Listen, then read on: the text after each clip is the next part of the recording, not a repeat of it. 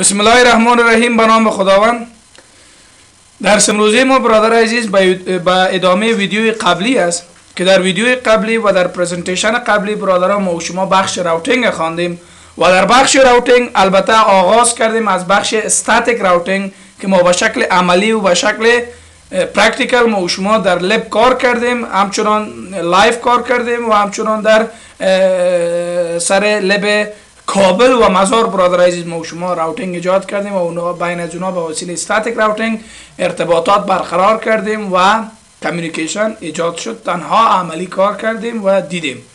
برادر بعضی از موضوعات است که تعلق به استاتیک راوتینگ داره که امروز در امی پرزنتیشن دیسکس میکنیم و همراه با این جزئیات استاتیک راوتینگ باز بعضی از موارد دیگه است که اونا را ما و شما یک و یک مورد مطالعه مورد بحث قرار میدیم. خب به ادامه ویدیوی قبلی و پرزنتیشن قبلی ما و شما استاتیک راوتینگ باز یک بار برادرای عزیز ما و شما مشاهده میکنیم تا اینکه بفهمیم تا کجا ما دیسکس کردیم و از امو پیش میریم. خب برادرها، استاتیک راوت کانفیگریشن ما و شما خواندیم. در استاتیک راوت ما و شما گفتیم نتورک آیدی را مشخص میکنیم با نت ماسک و با سیریال آیدی که به مو میخواین امی نتورک راجع کنین که این البته ما و شما موفقانه در بخش سایت کابل هم ما و شما انجام دادیم، در سایت مزار هم انجام دادیم و ارتباطات بین کابل مزار را چک کردیم که ارتباط صورت گرفت. فواید نواقص استاتیک راوت ما و شما خواندیم و از اون لحاظ برادر عزیز از این کده بالاتر ما و شما بعضی از سیستم های راوتینگ دیگه بالا داریم که انشاءالله ما و شما سیستم داینامیک است و همچنان سیستم دیفالت است. باز بعدا میخوانیم که یک و یک اونا را مورد مطالعه مورد عملی قرار میدیم. خب بعضی موضوعات است که در استاتیک باید ما و شما بخوانیم که در اینجا بر ما میگه استاتیک راوت کانفیگریشن. میگه آی پی راوت دستینیشن نتورک. بعد از اینکه میگه آی پی راوت نشته کردی دستینیشن نتورک مشخص میکنی که کدام دستینیشن نتورک است. مثلا 192.168.0.0 یا 200.100.0 ماسکش مشخص میکنی، یعنی سبنت ماسکش 255.255.255.0. next hop address or exit interface با وسیله کدام اینترفیسی که اگزیت میشه برادر سیریال ما در اینجا سیریال مشخص میکنی. صحیح است انشاءالله؟ یعنی منظور اساسی ما و شما برادرها در اینجا چی است؟ مشخص نبودن سیریال است که ما سیریال مشخص میکنیم مثل که در این مثال برای ما و شما کار کرده. آی پی راوت آی پی 192.168 در مزار برانچ 00.255.255 و سیریال برای ما و شما. صحیح است انشاءالله؟ با این سیستم برادر عزیز ما و شما میتونیم که چی کنیم؟ دیفاین کنیم و به شکل administrative distance and permanent. یا بعد از این برادر عزیز یعنی این یک چیز کامپلمنت است. اگر شما مشخص میکنین نمیکنین در غیر از بعد از مشخص نمودن سیریال شما میتونید که چی کنین؟ انتر کنین که در اینجا هر بخش برادر بر شما دیفاین کرده که آی پی راوت دستینیشن نتورک ماسک نکست هاب آدرس اگزیت اینترفیس ادمنستریتیو دیستنس و پرمننت یا چی هست کلش اینجا معلومات داده. خب بازم به خاطر از اینکه چون معلومات داده بهتر است که ما شما بخوانیم. آی پی راوت میگه the command used to create the static route. آی پی راوت به خاطر ایجاد نمودن مشخص نمودن استاتیک راوتینگ است. همیشه وقتی که شما استاتیک راوتینگ ایجاد میکنید شما آی پی راوت نوشته میکنید بعد از اون دستینیشن آدرس. Destination network, the network you are replacing in the routing table. گرفتین گپا؟ destination network با کدام نتورک تو میخوای راوتینگ ریپلیس کنی؟ گرفتین گپا؟ یعنی مطلب ازی که با همون نتورک شما میخواین در راوتینگ تیبل چی کنین برادر عزیز؟ جابجا بسازین، عیار بسازینش. در راوتینگ تیبل وقتی که جابجا ساختی خاتمات با راوتینگ تیبل دیگه نتورک هم هست با او چی میشه؟ ارتباط ایجاد میکنه. ماسک the subnet mask being used on the network. کدام سبنت ماسک که شما بالعموم در می شبکه استفاده میکنید.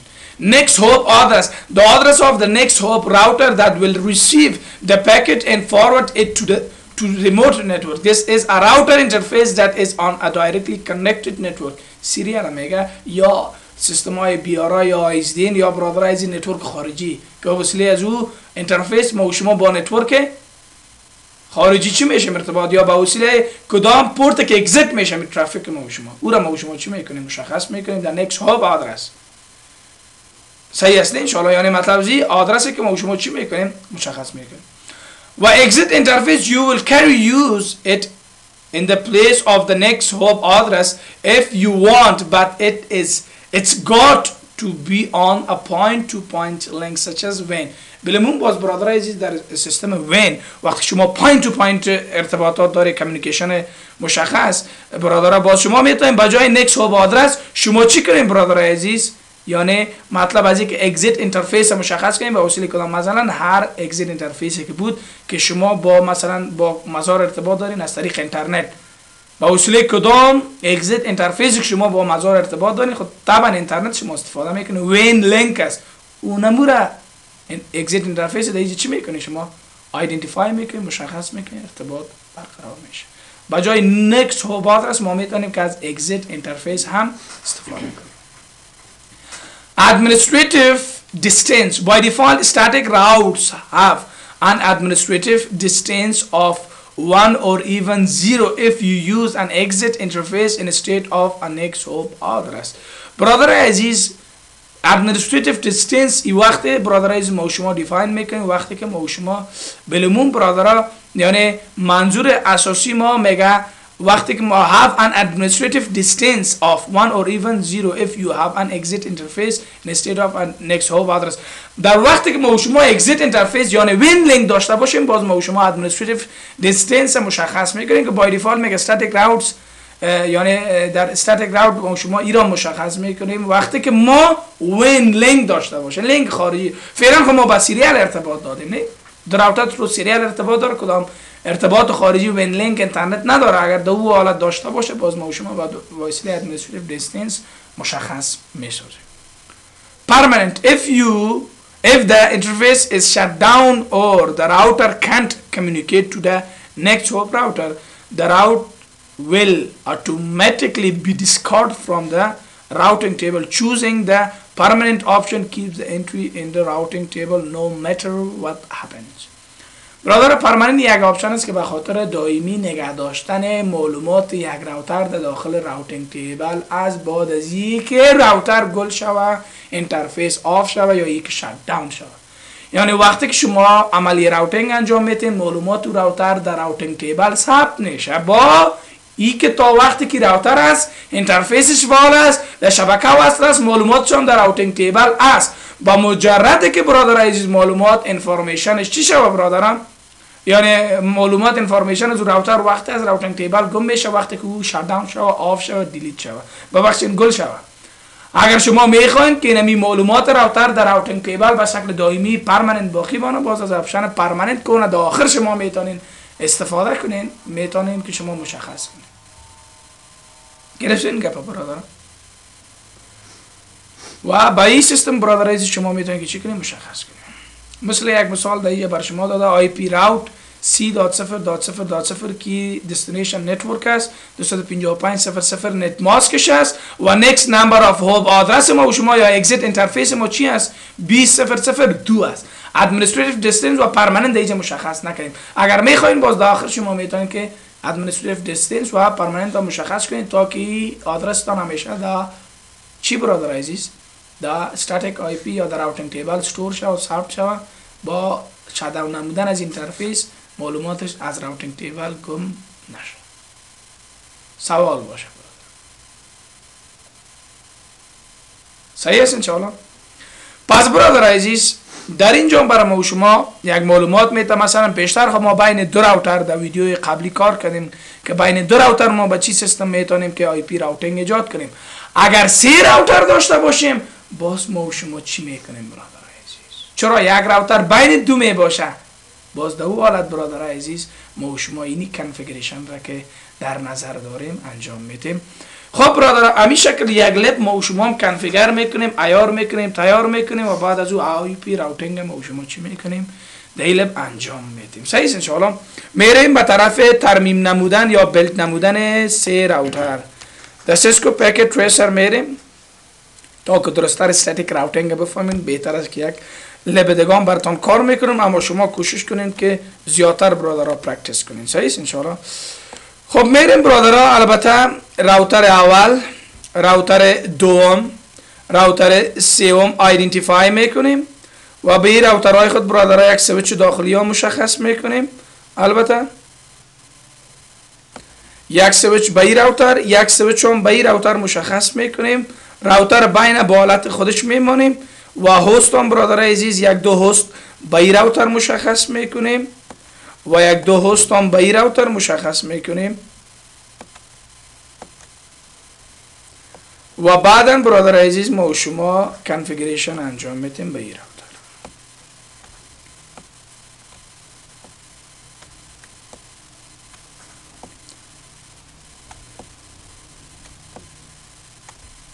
خب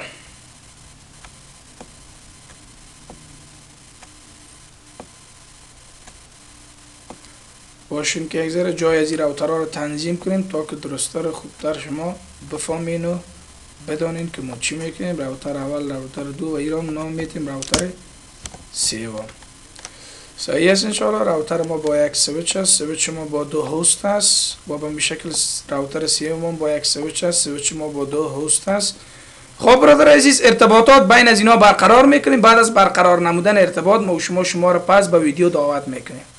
خب برادر عزیز البته ما و شما استراکچر و کیبلینگ موفقانه انجام دادیم بین راوترها. اینا رو میریم برادر عزیز اینا رو آدرس دی میکنیم، آدرس میتیم. بعد از اینکه آدرس دادیم باز میریم به طرف عملیه راوتینگ.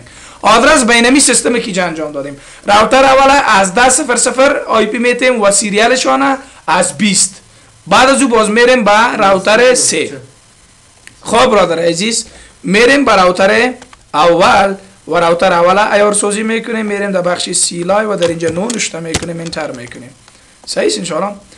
و انیبل میکنیم برادرها در بخش البته پریویلیج مود هستیم. یک شو رن میکنیم برادرها. یک بار میبینیم که چی انفارمیشن به داخل از راوتر ما هست. و بعد از او باز میریم به طرف فاست اینترنت آی پی میتیم 10.0.1 و سیریال آی پی میتیم 20.0.1 که فراموشتان نشه. میریم با کانفیگ تی آینتی فاست اینترنت 0/0 بودم درست برادران. آی پی آدرس ما و شما میتیم میره چند 10.0.0.1 با سابنت ماسک 255.0.0.0 نو شات میکنیم برادر عزیز.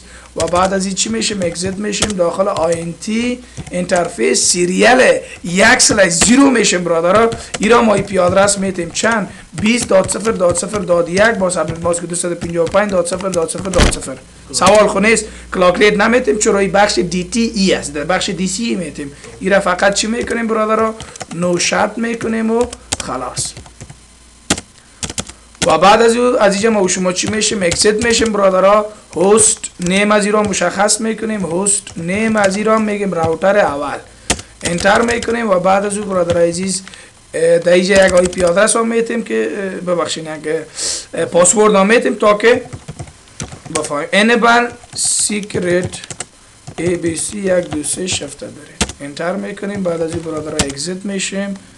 کاپی رن تو استارت میکنیم و بعد از او شو رن میکنیم. میبینیم برادر عزیز معلومات های ما ثبت شده یعنی موفقانه معلومات راوتر اول ما ثبت است. و از اینجا ما و شما اگزیت میشیم. راوتر اول آماده است. میریم به طرف کامپیوترهای راوتر اول. کامپیوترهایش آدرس دی میکنیم. پی سی 0 میریم در دسکتاپ آی پی کانفیگریشن 10.0.0.2 با سابنت ماسک این چیز و با دیفالت گیتوی 10.0.0.1 کلوز میشیم. کلوز برادر عزیز و به شکل با آی پی میریم به کامپیوتر دیگه و به این میریم 10.0.0.3 با سابنت ماسکی و 10.0.0.1 کلوز میشیم. کلوز بیخی راوتر اول ما و شما آماده تیار و مشکل نیست. برادر عزیز راوتر دو فقط دو دانه سیریال داره و این راوتر ما راوتر دی سی است. هم دی سی به این راوتر است هم دی سی به این راوتر. پس در دو طرف از این ما و شما چی میکنیم برادر عزیز کلاک ریت اساین میکنیم. هم در چی برادر عزیز در سیریال 0/0 آی پی میتیم 20.0.0.2 و ایش میتیم چند برادر عزیز 30.0.0.1 و در دو طرف از این برادر عزیز ما و شما چی میکنیم کلاک ریت اساین میکنیم. میریم داخل راوتر ای فاست اینترنت نداره فقط دو دانه سیریال داره. سیریالش هم ما فعال میسازیم. انیبل میسازیم. شو رن میکنیم 0/0 داره 1/0 داره و اینترفیس فاست اینترنت هم والا اشتبنی داره. اینه برادر عزیز صحیح است. خوره اگر ماندیم بعدن اگر کار شد فعلا فقط دو سیریالش آی پی میتیم با کلاک ریت. با کانفیگ تی میریم برادرام. کانفیگ تی و در اینجا آینتی سیریال 0/0 آی پی آدرس میتیم چی برادر عزیز 20.0.0.2 چرا میتیم میره 20.0.0.2 به خاطر کی با راوتر اول وصل است با راوتر اول که وصل است سیریال از او 10.0.0.1 است از این باید ببخشید 20.0.0.1 است از این باید 20.0.0.2 شود در نتورک از او با صبر نواز که 255 صحیح است نه انشاءالله 255.0.0.0 برادر عزیز صبر نواز کسی است صحیح است نه انشاءالله خب ما را خود اگه تو گنس میکنین شما نه خب 255.0.0.0 انتر میکنیم بعد از او چی میکنیم برادرها کلاک ریت چند 64,000 انتر میکنیم نو شد میکنیم و بعد از چی میشیم برادرها اگزیت میشیم شامل آینتی داخل آینتی سیریال 1/0 میشیم همونطور است 1/0 این را آی پی آدرس میتیم چند C.0.0.1 با صبر ماست که 255.0.0.0 کلاک ریت ایران میتیم چرا هر دو طرف ما چی انتخاب کردیم DC کلاک ریت 64,000 انتر میکنیم نو شد میکنیم برادرها و بعد از او اگزیت میشیم با مجرد که اگزیت شویم برادر عزیز هست نیم از ایران مشخص میکنیم راوتر دوم صحیح است انشاءالله و به می شکل پاسورد دیره نمیتیم اگزیت میشیم کاپی رن تو ستارت شو رن میکنیم برادران این حال معلومات از ایران سیریال 0/0 20.0.0.2 است و 64,000 کلاک ریت سیریال 1 شم مشخص اپلای کدام پرابلم مشکل نیست این حال برادر عزیز میریم به راوتر سیوم راوتر سیوم باید به این سیستم کنفیگر کنیم البته راوتر بین به این رقم کنفیگر کردیم یعنی سیریال 0 20.0.0.2 دادیم 30.0.0.1 اینه و این حال سیریال 0 راوتر سیوم 30.0.0.2 میتیم و 40.0.0.1 نتورکش میتیم خلاص پلیز صحیح است انشاءالله این حال در اینجا میریم برادرها در کجا صحیح است انشاءالله در راوتر سیوم میریم برادر باشه بیادرها داخل راوتر سیوم میشیم برادرها و در اینجا چی میکنیم در بخش سیلای میریم نو میکنیم و انیبل میسازیم برادرها شو رن میکنیم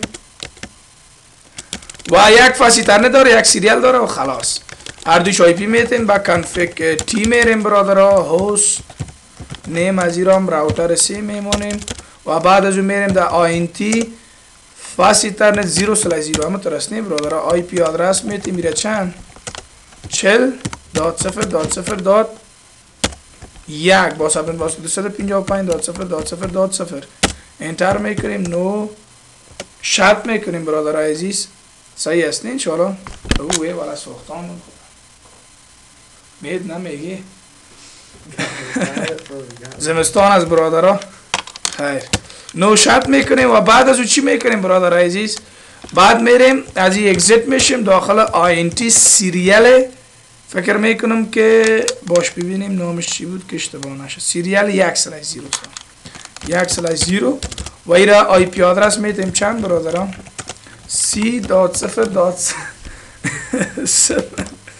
داد چند برادر عزیز داد یک شاگرد از بنام فهیم میخوای استاد خدا بسوزانه C.0.0.2 میتیم صحیح است نه چرا یک چی را دادیم او سیریال از او را 255.0.0.0 انتر میکنیم نو شرط میکنیم و بعد از او چی میشیم اگزیت میشیم و به این شکل برادرها اگزیت میشیم شو رن میکنیم این حال راوتر سی است فاسی ترنتش آی پی 40.0.0.1 255.0.0 و سیریالش هم 30.0.0.2 بدون کدام مشکل بدون کدام پرابلم کاپی رن تو start میکنیم و خلاص کاپی رن تو start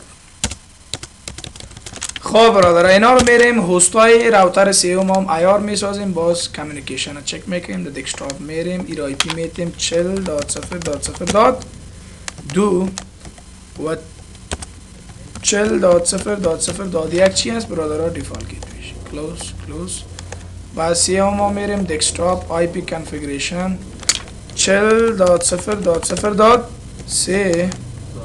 40.0.0.1 کلوز میشه. خب برادر، اینا ارتباط از این کامپیوترها را ما و شما با هم میبینیم که آیا اینا با هم ارتباط دارن یا ندارن. از پی سی 0 میریم پی سی 2 را برادر عزیز پنگ میکنیم که پی سی 0 آی پیش 10.0.0.2 است و ازی است آی پیش 40.0.0.2 است. صحیح انشاءالله در کمان پرام میریم بگو پنگ کو برادر عزیز 40.0.0.2 را میگه دستینیشن هاست اند ریچیور. بگو یکی از کامپیوترهای داخلی خود ما را ارتباط بده. بگو پنگ 10.0.0.3 میگه ریپلای برادر قن کدام مشکل نیست. پس با نتورک خارجی ارتباط نداره و با نتورک داخلی خود ارتباط داره، کدام مشکل نیست. از اینجا میایم از پی سی 2 را پنگ میکنیم. بگو پنگ کو چند 10.0.0.2 را میگه بیادر دستینیشن هاست اند ریچیور. بگو یکی از کامپیوترهای داخلی خود ما را ارتباط بده. فرض مثال 40.0.0.3 میگه بیادر خنید مشکل نیست ریکوست ریپلای. پس با داخل شبکه ارتباط داره، با بیرون شبکه ارتباط نداره. در بیرون در بینشون یک راوتر هم از برادرها. پس با چی رقم ما میتونیم که استاتیک راوتینگ ما شما چی کنیم برادرها تطبیق کنیم مشخص کنیم. میریم برادر عزیز در پرزنتیشن. در پرزنتیشن برادرها اینی سیناریو را در نظر بگیرین. در راوتر اول، در راوتر دو، در راوتر سه شما موفقانه میتونین بین هر سه راوترها ارتباط کمیونیکیشن برقرار کنین بدون کدام مشکل، بدون کدام پرابلم. راوتر اول، در راوتر اول میرین آی پی راوت میکنین. چی را برادر عزیز؟ برادرها در ویدیوی قبلی ما و شما دو راوتر داشتیم، یکی مزار بود یکی یا کابل بود برادرها. یعنی ما و شما دو راوتر داشتیم. از اون لحاظ برادرها ما و شما از پی سی راوتر کابل هم یک آی پی راوت نشته کردیم به مزار و از مزار هم به کابل یک آی پی راوت نشته کردیم. اما در اینجا دو آی پی راوت از در کدامش. چرا برادرها؟ دو راوتر است از او خاطر و دو نتورک است. نتورک ها چندین نتورک شوه با چندین آی پی راوت ما و شما چی میکنیم برادرها؟ آیدنتیفای میکنیم، مشخص میکنیم و معرفی.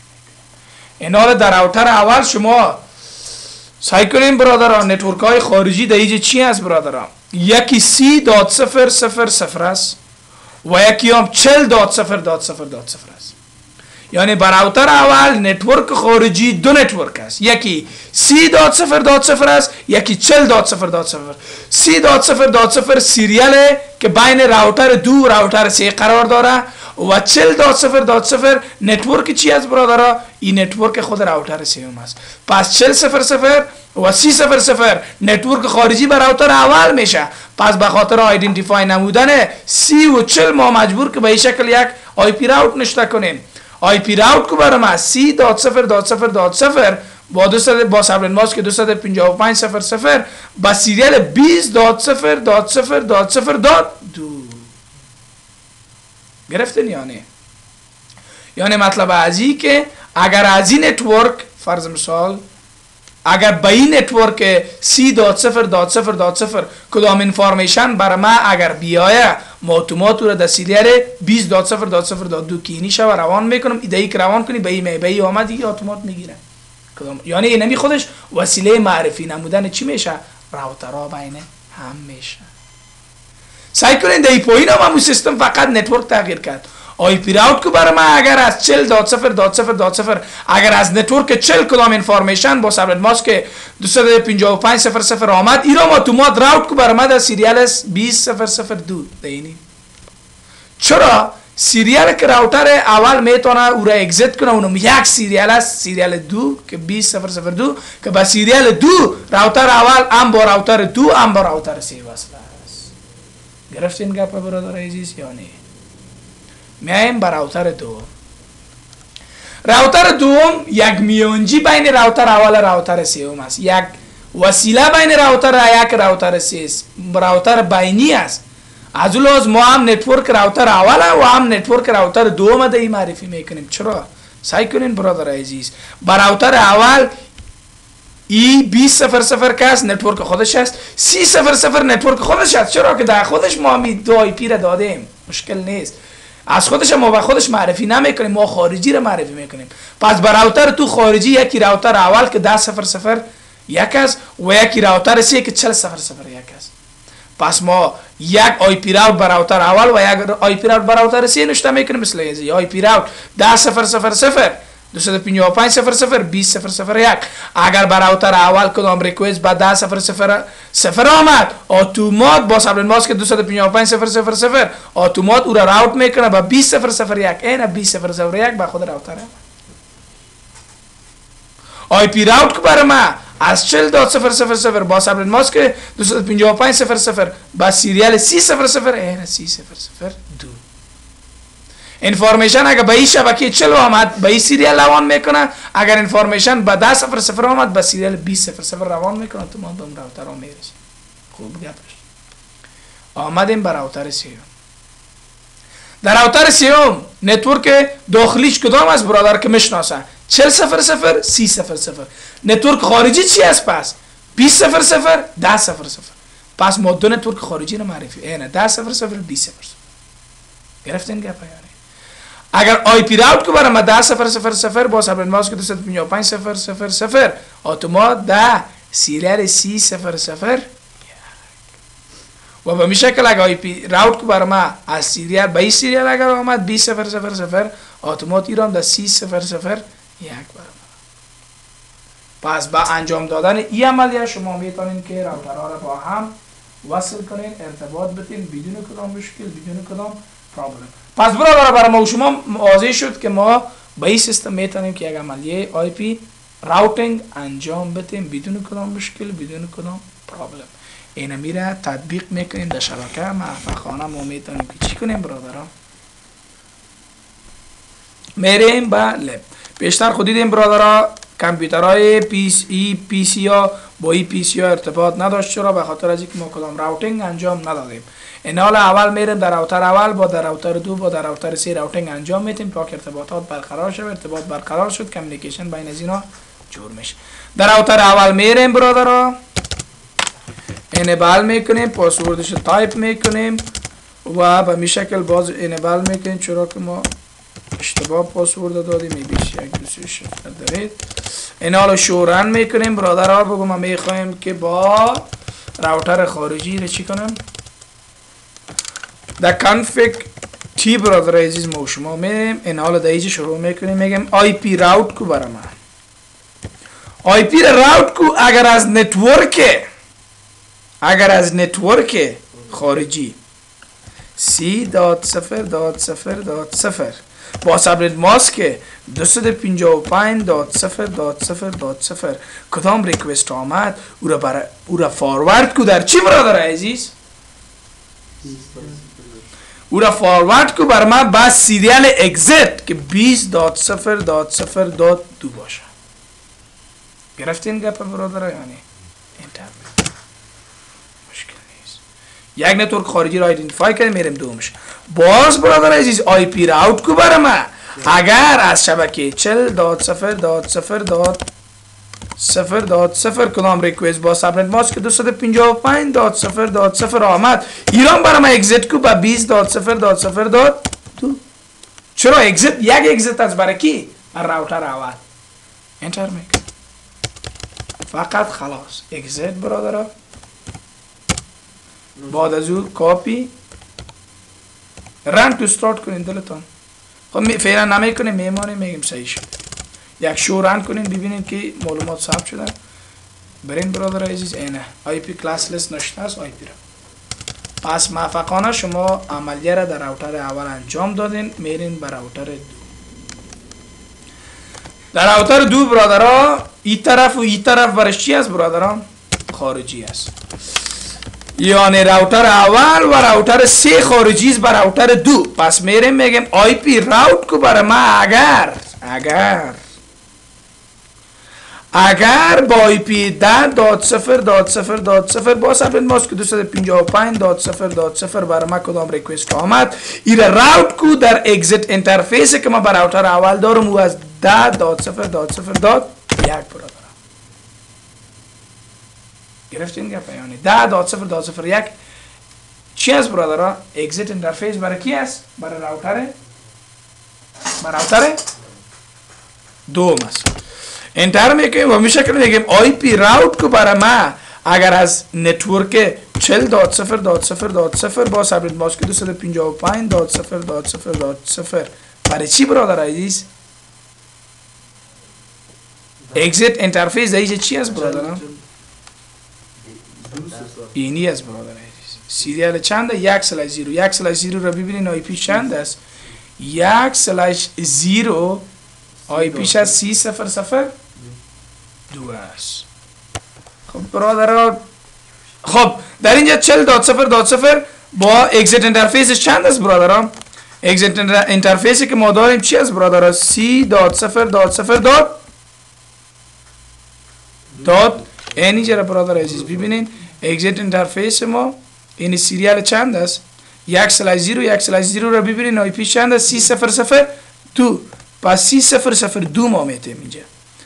اما اون راوتر اول ما اشتباه کردیم. چرا؟ به خاطر زمستان است برادر عزیز، زین کار نمیکنه، یخ میزنش.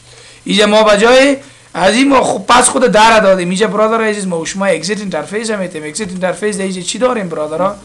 اینجا اول سیریال 1/0 /1/0 ما چی است برادر؟ 20.0.0.1 است. 20.0.0.1 میتیم برادر عزیز. از اون لحاظ اینجا فقط بجای 10 ما چی میتیم برادرها؟ 20 میتیم. از ما و شما اشتباه شد. پس در اینجا میگیم آی پی راوت کو برای ما از چند برادر عزیز؟ از 10.0.0 با ایره برای چی برادر عزیز؟ ده 20.0.0.1 صحیح است انشاءالله برادرها. بعدا برادرها اگزیت میشیم و از اینجا هم و شما اگزیت میشیم. در راوتر چندم برادر عزیز انجام دادیم این عملیه را؟ در راوتر دوم. صحیح است نه انشاءالله. پس در راوتر دوم ما موفقانه انجام دادیم. این حالا میریم بر راوتر سیوم و در راوتر سیوم و شما مشخص بسازیم. انیبل میکنیم برادرها. با کنفیگ تی میریم برادرها. دو نتورک خارجی، یکیش 20.0.0.0 یکی هم 10.0.0.0. اگزیت اینترفیس یکی است، 30.0.0.1 است. آی پی راوت کو برای ما اگر از 10.0.0.0 با سبنت ماسک 255.0.0.0 کدام ریکوست آمد او را اگزیت اینترفیس 30.0.0.1 برادر عزیز چی کو؟ فاروارد کو. و به می شکل آی پی راوت کو برای ما اگر از 20.0.0.0 با سبنت ماسک 255.0.0.0 کدام ریکوست آمد او را اگزیت کو برای ما 30.0.0.1 اگزیت اینترفیس مشخص میکنیم. بعد از او اگزیت میکنیم و باز هم اگزیت.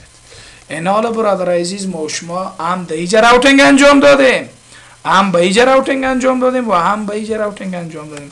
این حالا به خاطر چک نمودن از این که آیا این حالا پی سی 0 و پی سی 1 با پی سی 2 و پی سی 3 ارتباط داره نداره، به خاطر معلوم نمودن داخل پی سی ها میریم. پی سی 0 میریم در کاماند پرام. پیشتر برادرها این دستینیشن هاست معلوم میشه براتون داد.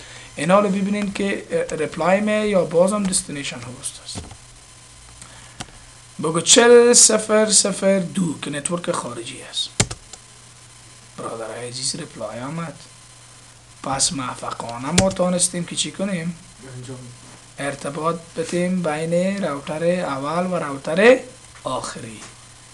خود راوترش بگوی پیشه ببین 40.0.0.1 میگه خودش ما ارتباط دارم. بسیار عالی. این حالا برین برادر عزیز از پی سی 2 پسی طرف پینگ کنین راوتر اولا. بگو پینگ کو برادر خند چنده؟ 10.0.0.2 میگه ریپلای. پیشتر دستینیشن هاست رو نمیبینین؟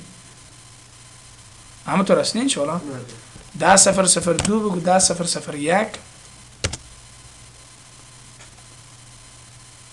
پس ما و شما برادر عزیز موفقانه ساید راوتر 3 را با راوتر اول موفقانه برادر عزیز ما و شما چی کردیم؟ ارتباط دادیم بدون کدام مشکل، بدون کدام پرابلم. بس به این سیستم ما میتونیم برادر انجام بدیم. میایم سر اگر برادر عزیز در اینجا ما و شما کدام سویچ دیگه اضافه کنیم و دو هست دیگه اضافه کنیم، باز چی عملیه باید ما و شما انجام بدیم؟ در اینجا میریم برادرها در بخش کانکشن و البته اینا را پورت مشخص میکنیم و بعد برادر عزیز کانکشن هم میگیریم، استریت کیبل، لند کارد از زیرا با سویچ و به این شکل لند کارد از زیرا با سویچ و سویچ با راوتر وصل کنیم. این حال در این حالت برادر عزیز ما و شما چی میکنیم؟ مثلا میریم راوتر هم فاست اینترنت آی پی میتیم، اول شوران میکنیم، یک بار میبینیم فاست اینترنت چند است. فاست اینترنت 2/0 کانفیگ تی میریم، اینت فاست اینترنت 2/0 آی پی آدرس ایره فرض مثال میتیم برادر عزیز 50.0.0.1 صحیح است انشاءالله. باز هم ماسک 255.0.0.0 نو شد میکنیم برادرها. یا خوینی می صفحه هیچ ما را نمیمونه آرام. نو شت داون میکنیم و بعد از او اگزیت میکنیم. صحیح بعدا اگزیت میشه. این حال شوران میکنیم که معلومات ثبت شده یا نه. فاسیتن زیروی ما آی پی داره.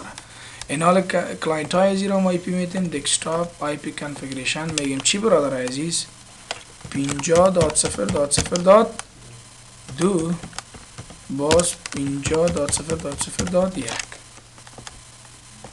کلوز میشیم. کلوز پی سی رو میریم، دسکتاپ آی پی کانفیگریشن 50.0.0.3 50.0.0.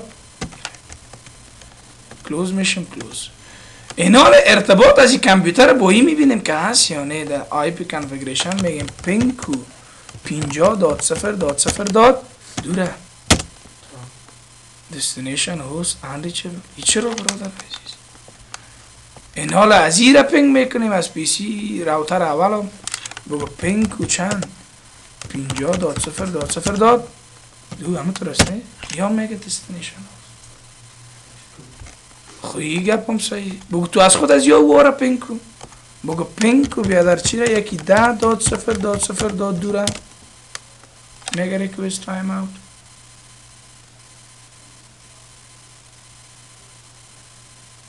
صحیح است نه انشاءالله. پلیز see the screen. صحیح است انشاءالله. چطور؟ و همچنان بگو پینکو 40.0.0 دوره 40.0.0 دوره بازم همی گپ است. یعنی که ارتباط چرا برادر عزیز؟ بخاطر ازی که برادرها ما و شما نتورک جدید معرفی کردیم. نتورک چی را؟ جدیده. این حالا هر نتورک جدید را که تو آیدنتیفای میکنی تو مجبور هستی که اونا را در راوترها آیدنتیفای کنی. در قانون چی؟ در قانون استاتیک راوتینگ. استاتیک راوتینگ قانونش میست که هر نتورک نوه در شبکه باید چی کنی؟ این حال بر راوتر اول پیشتر 2 نتورک خارجی بود، حالا چند تا شد؟ چرا یک نتورک دیگه هم اضافه شد؟ و بر راوتر چی؟ سوم چند نتورک خارجی بود پیشتر؟ یکی دیگه هم اضافه شد 3. این حال در این راوتر هم میریم و در راوتر اول هم میریم این نتورک معرفی میکنیم، ارتباطات باز برقرار میشه. چطور؟ این حال میریم برادر در راوتر اول میریم انیبل میکنیم، پاسوردش میتیم، شوران میکنیم برادرها. پیشتر 2 نتورک ما و شما ایدنتیفای کردیم. اینه این بار بگم من میخوایم که چی کنم؟ یک نتورک دیگر هم برادر عزیز معرفی میکنم برای راوتر اول. اون نتورک چنده؟ 50.0.0.0. پس میریم در کجا میگیم؟ با کانفیگ تی میریم و در اینجا نشته میکنیم آی پی راوت کو برای ما اگر از 50.0.0.0 با سبنت ماست که 255.0.0.0 ریکویست آمد در اگزیت اینترفیس ما چی است؟ اونمو چیز است که باید دیگه است. چی است برادر عزیز؟ 20.0.0.2 است برادر. انتر میکنیم. بعد از اگزیت میشیم، شو رن میکنیم میبینیم که نوام جوین شد. یعنی این حال درست شد. این حال برادر عزیز شما میتونین که و در اوتر آخری هم ما میریم، در اوتر 3 هم یه عملیه را انجام میدیم. انیبل شو رن میکنیم. برادر عزیز فعلا 2 نتورک معرفی است، یکی 10 یکی 20. نتورکی که به ای هم اضافه شده چی است؟ 50 است. در اینجا میریم با کجا؟ کنفیگ تی. اینه صحیح نشته میکنیم، مشکل نیست. کنفیگ دی در اینجا نشته میکنیم آی پی راوت کو برام چی نه؟ اگر با 50.0.0.0 با سبنت ماسک 255.0.0.0 کدام ریکوست آمد، در اگزیت اینترفیس از این چی است برادر عزیز؟ اگزیت اینترفیس ای راوتر با او راوتر چند است برادر عزیز؟ C.0.0.1 است برادر عزیز. اینه ببینین عملی سیریال چند است؟ 1/0. 1/0 آی پی چند است؟ 300 پس گپ ما درست است. 300 1. پس در اینجا ما شما چی میکنیم؟ انتر میکنیم. با مجرد که انتر کنیم اکزیت این حال شو رن میکنیم برادر یا موفقانه ما شما این حال برین ببینین که پینگ کنین میش کنه یا نه. پیشتر از پی سی سی رو 50 را پینگ کردیم، پینگ نکرد. حالا بگو برو بگو اینه برادر 50 نشته کردیم هم اینجا نه 50.0.0.2 پینگ نکرد دستینیشن هست. این حالا برین بگو 50.0.2 را ریپلای والا بیشکش. این حالا بگو در پی سی 2 هم میریم پیشتر پینگ کردیم پینگ نکرد اینه 50.0.0.2 را این بار بگو پینگ کو ریپلای والا بیشکش. خودش هم نمیتونست پینگ کنه. این حالا بگو تام برو تو پینگ کو این ریکوست تایمر بگو اول 40.0.0.2 را پینگ کو میگه ریپلای. بگو 10.0.0.2 را میگه ریپلای. پس برادر عزیز موفقانه ما و شما تانستیم که استاتیک راوتینگ ما و شما چی کنیم بین 3 راوتر با اگرش هم ما و شما انجام دادیم. اگر نتورک جدید هم به این سیستم ما و شما میتونیم آیدنتیفای کنیم و مشخص کنیم. با خواندن 2-3 کمان دی باش درس امروزی را دمیجه به پایان میرسیم. خب برادر عزیز به خاطر دیدن وریفای استاتیک راوتینگ ما و شما چطور میتونیم ببینیم که آیا همی استاتیک راوتینگ پروتکل ما و شما کار میکنه یا نه. ما با وسیله البته میگه after static routes are configured it is important to verify that they are present in the routing table and that routing is working as expected. بعد از اینکه میگه شما static routing انجام دادین به خاطر اینکه به معلوم شه و شما که آیا این واقعیت کار میکنه در راوتینگ تیبل ما و شما جمع شده یا نه، شما میتونید از 2 کمان استفاده کنید. یکی شو رنینگ کانفیگ یکی هم شو آی پی راوت که شو رنینگ کانفیگ ما و شما تا میال کار میکنیم، شو آی پی راوت ما میرم برای شما کار میکنم. در کمان شو رنینگ config is used to verify the active configuration in RAM to verify that the static route was entered correctly. ما شما دیدیم برادرانه از طریق show running config. The show IP route command is used to make sure that the static route is present in the routing table. با وسیله خود کماند show IP route ما میتونیم که می راوتینگ ببینیم که در راوتینگ تیبل ثبت است یا نه. صحیح برادر عزیز. و در اخیر ما چطور میتونیم که پس دوباره امی آی پی راوتینگ ریموو کنیم. ریموو آی پی راوت یعنی استاتیک آی پی راوتینگ ما چطور میتونیم فقط در کدامش میری نو داول نشته میکنید دیگه مکمل کل جمله رو مجبور نشته نو آی پی راوت خلاص نو آی پی راوت مکمل شما میتونین از بین ببرین برادر عزیز. با کار نمودن اینمی 2 کماند ما و شما عملی درس امروزه رو دمیجه به پایان میرسونیم. در ویدیوی دیگه باز ما و شما بخیر بخش دیفالت راوتینگ شروع میکنیم. میریم برادرها در راوتر اول بگم ما میخوایم که ببینیم راوتینگ نشته میکنیم شو آی پی راوت همه درسته؟ اتومات برادر عزیز برای ما شما نشان میده. در اینجا اینه میگه برادر رقم 50 10 00 این نتورک هایی که از 10 20 30 40 50 و نشان ما میده که دایرکتلی کانکتد از دایرکتلی از این طریق ما شما میتونیم که آیدنتیفای کنیم بفهمیم برادر عزیز که چی است. با همین شکل در راوتر دوم هم شما میتونیم برادر عزیز عملیه را انجام بدین. شو آی پی راوت شارتکتش است. در اینجا برای ما شما نشان میده 10 20 30 40 50 و با همین شکل در راوتر آخری هم ما شما میریم شو آی پی راوت 10 20 30 40 50. صحیح است انشالله که از این طریق بر شما نشان میده که اگزیت اینترفیس ها و نشان میده برای ما و شما که با کدام اینترفیس ما و شما وصل هستیم و با کدامش دایرکتلی و کدامش ترو راوتینگ برادرایز ما و شما وصل هستیم. و به خاطر ریموو نمودن برادرای مثلا در راوتر اول میخوایم که سعی کنین شو رن میکنیم، یعنی برای ما نشان میده که سی نتورک شما چی کردین، یعنی راوتینگ انجام. اگر میخواین فقط دمی اولش نو نشته کنین دیگه مورد مشکل نیست. اینه مثلا در کجا میریم ما برادر عزیز؟ در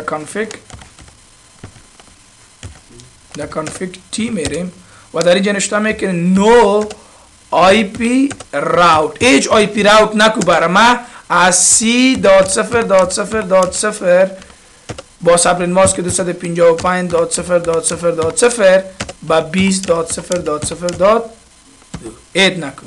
انتر میکنیم و به میشه که نو آی پی راوت برای ما از چند دیگه 30 است، یکیش 40 است، فقط انتر میکنی و یکیشون 50 دیگه اونمو چیز 50. این حال اگزیت چاین برادرها شورن هم کنین دیگه براتون نشان نمیده پاک شد آی پی راوتینگ تون. میبینی آی پی کلاس لیست پایینش خالی است و این حال بگوین شو آی پی راوت هم کدام چیز نیست برادرها. میبینین 10 و 20 چون از اینترفیس خودش است دیگه راوتینگ میخی نیست. از این طریق شما میتونین برادر عزیز چی کنین راوتینگ و یا اینفورمیشن شما چی کنین برادر عزیز پس دوباره کلیر کنین و یا ای که پاک کنین برادر. صحیح است انشاءالله. خب برادر عزیز این بود عملیه البته static IP راوتینگ. خب برادرها کار کنین عملیه در پکت تریسران در راوتران تا ای که درستر خوبتر یاد بگیرین و بر ما هم با کار نمودن هر لبتان فقط و فقط خالی دعا کنین. صحیح است انشاءالله. درس امروز ما و شما دمیجه و پایان برسه. تا درس های بعدی شما را به خدای پاک میسپاریم. شاد و موفق کامیاب باشین و من الله توفیق.